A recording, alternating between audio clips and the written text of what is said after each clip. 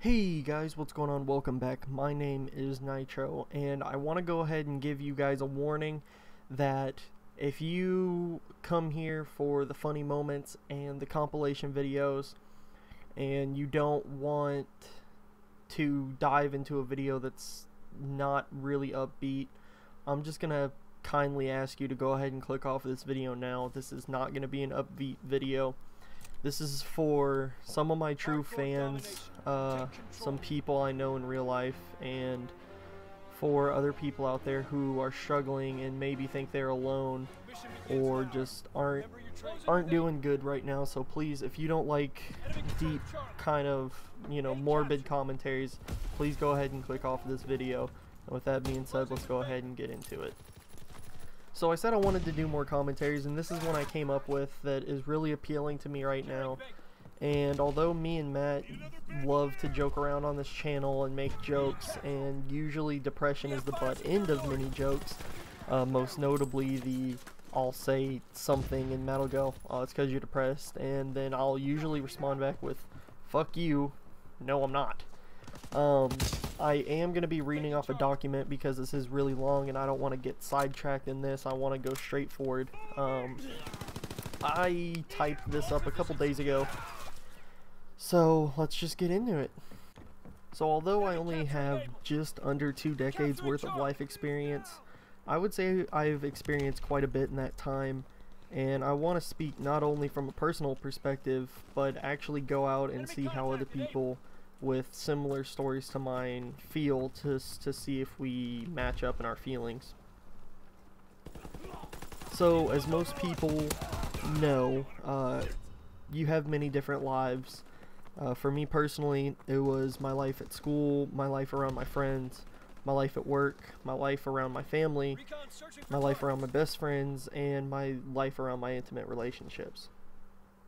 All these lives are quite different, but yet they were bound together by the same history and the same shell carrying them around. And I would honestly say, out of all of these, nobody really knows who I am but me.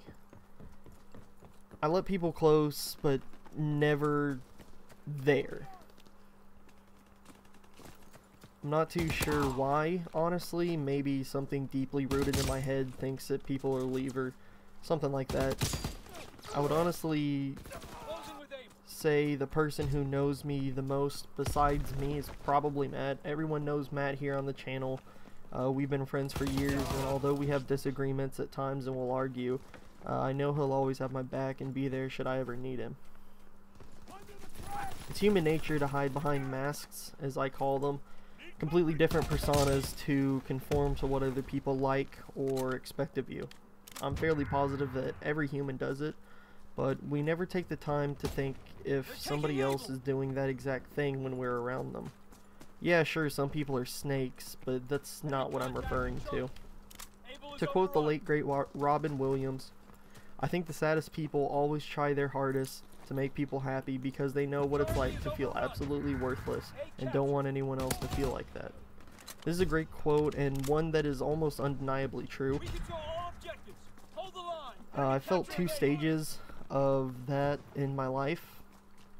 One where it's like being trapped in a soundproof room screaming for help, but nobody can hear or see that you're in pain and you need someone or something to come and just help. The second is knowing how bad things are going in your head and putting on a mask that portrays that everything is going great, and on the other side you're secretly hoping that maybe someone will see through one of the cracks you purposefully left in that mask, just to see if they'll take the time to care enough to get under the mask and ask what's going on. My personal problem with this was that whenever somebody did, I would push them away. Anyone that knows me in real life knows I have a fuck that attitude, just a fuck anything attitude. And on some days, it's true. I would like to think that that's not a persona I put on, that it's true. And some days it is, but other days, it's like I'm trapped inside my own head and I'm not even controlling my body. I've experienced quite a bit of that, especially in high school. Doesn't everyone, but I don't know. I feel like for me it was pretty bad. I especially felt it most of my junior and senior year. I just felt trapped in negative thoughts for days and often weeks on end. I've coped with it in many different ways in my life. Back when I was a freshman, I would pop pain pills just to get away from the world for a little bit. And that actually led to me developing an opioid addiction, which I've since kicked, but it was still pretty bad. My sophomore year, I was able to lose myself in law enforcement, which helped me find some sort of safe place from the outside world for a couple hours every other day. I also found refuge in tennis. Junior year was a bit more the same with tennis, but that's also when I got into a relationship, and honestly, looking back, I took a lot of my frustrations out on her, and you should never do that, but I didn't know what to do. I felt trapped, and I didn't know. I just felt hopeless.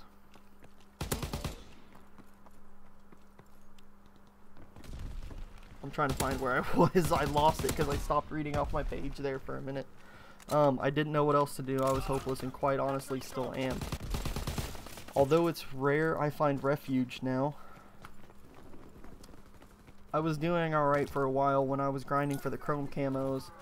And the frustration there was just the challenge of getting all of the camos. Yet I found some sort of escape in it.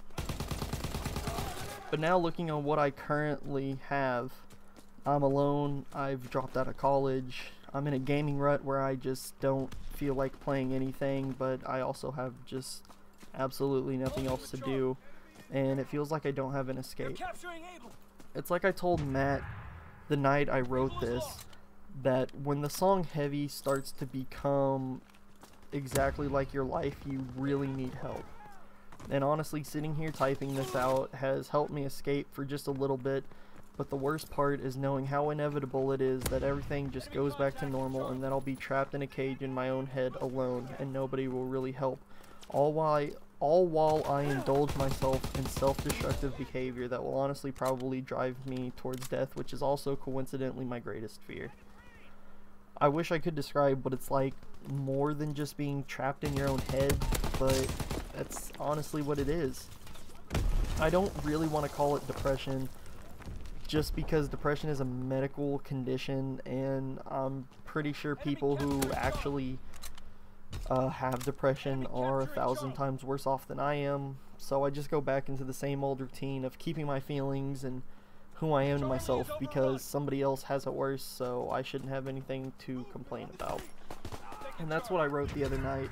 Now I'm just gonna go off the top of my head for a little bit. So for the next like minute of this gameplay, I just want to talk off the notes that, you know, this is completely true. I've experienced this for a while, and yeah, sure, it comes and goes. I guess you could kind of say it's somewhat bipolar. But bipolar is months at a time, and I mean there have been a couple times where it's just been a whole month worth of just I haven't felt good. I felt like everything was going against me, that no one was there for me, that I was alone, and it's unfortunate. I don't do too good at talking about my own feelings, so it usually helps writing them down, because me trying to speak them, any of my ex-girlfriends will tell you I'm emotionally inarticulate, and that's something I really struggle with. It's something I really struggle with, and I'm even repeating stuff now. But I wanted to make this video to let you know that you're not alone. I feel this, a lot of people have these feelings, and maybe seeing nice comments and all that will really help, but I really just needed to get my feelings out there, and I stopped hiding from you guys. So hopefully you guys enjoyed. If you did, please leave a like. If you're new, go ahead and subscribe. I promise not all my videos are depressing like this one. Peace out.